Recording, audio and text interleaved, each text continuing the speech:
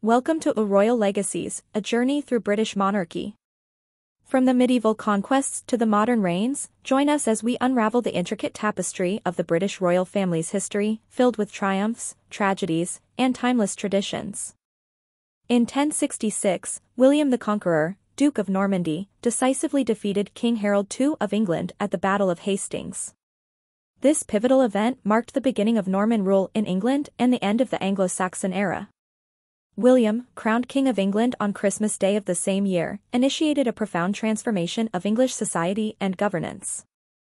To solidify his control over the newly conquered realm, William commissioned the Domesday Book in 1086. This comprehensive survey meticulously recorded the landholdings, resources, and population of England, providing a detailed snapshot of the kingdom's socio-economic landscape.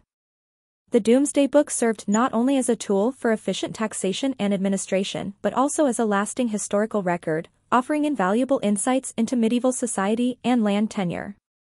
The Magna Carta, signed by King John at Runnymede in 1215, stands as a landmark document in the evolution of constitutional law.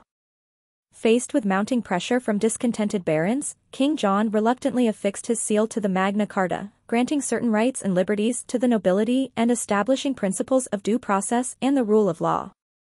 While initially intended to address specific grievances of the feudal aristocracy, the Magna Carta laid the groundwork for the development of constitutional monarchy in England, setting precedents for limited royal authority and the protection of individual freedoms. These pivotal events, from the Norman conquest to the signing of the Magna Carta, shaped the trajectory of English history and laid the foundation for the emergence of the British royal monarchy as we know it today. They represent key milestones in the ongoing struggle for power, governance, and the rule of law in medieval England.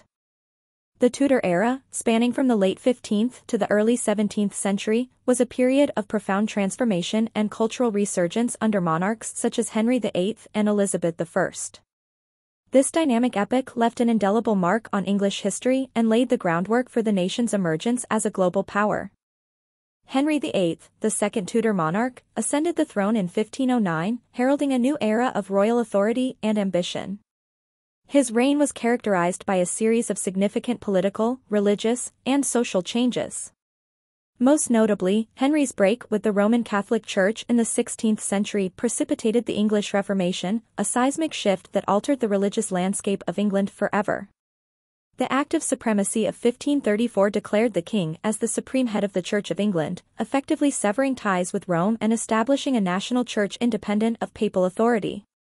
The reign of Henry VIII's daughter, Elizabeth I, is often regarded as the pinnacle of the Tudor dynasty. Elizabethan England experienced a flourishing of arts, literature, and exploration, earning it a reputation as a cultural and economic powerhouse. The defeat of the Spanish Armada in 1588, a watershed moment in English history, solidified England's status as a maritime superpower and secured its dominance in European affairs. The Elizabethan era is also celebrated as a golden age of English literature, with luminaries such as William Shakespeare, Christopher Marlowe, and Edmund Spenser producing some of their most enduring works. The era's cultural vibrancy and intellectual ferment continue to captivate scholars and enthusiasts alike, leaving an enduring legacy that endures to this day. The 18th and 19th centuries heralded the rise of the British Empire, a period marked by unprecedented expansion across continents and significant shaping of global history under monarchs like Queen Victoria. The empire's reach extended across the globe, with British influence touching numerous regions and cultures. Queen Victoria's reign, from 1837 to 1901, was a pivotal era in British history that saw the expansion of the empire to its zenith. This period was fueled by industrialization, trade, and colonial ventures. Victoria's leadership during this time contributed to the establishment of a global network of trade and communication, making Britain a dominant world power. The Diamond Jubilee of Queen Victoria in 1897 celebrated her 60-year reign and showcased the empire's power and influence. The grand celebrations included parades, festivities, and banquets held worldwide. Queen Victoria's Jubilee symbolized the unity and strength of the British Empire, demonstrating its vast reach and the loyalty of its subjects across the globe. The 20th century brought unprecedented challenges to the monarchy, beginning with the turmoil of World War I.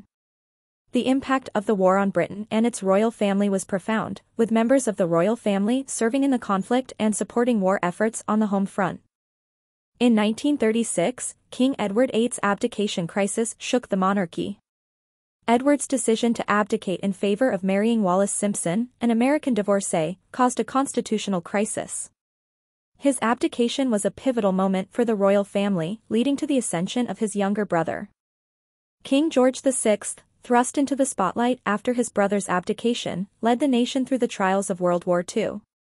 His calm and steady presence, especially during his wartime radio broadcasts, embodied resilience and unity. He was widely respected for his leadership during one of the most challenging periods in modern history.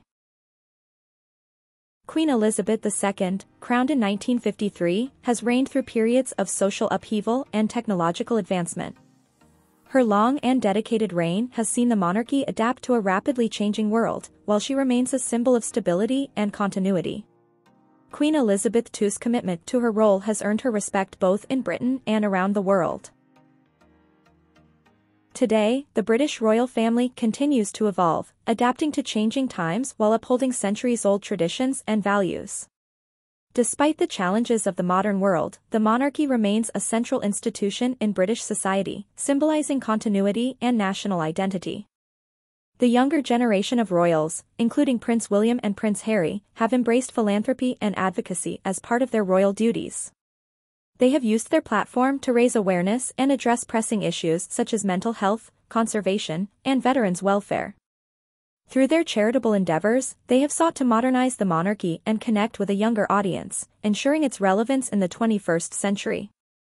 As we conclude our journey through royal legacies, we are reminded that the story of the British royal monarchy is not just a chronicle of kings and queens but a reflection of the nation's resilience, adaptability, and enduring spirit.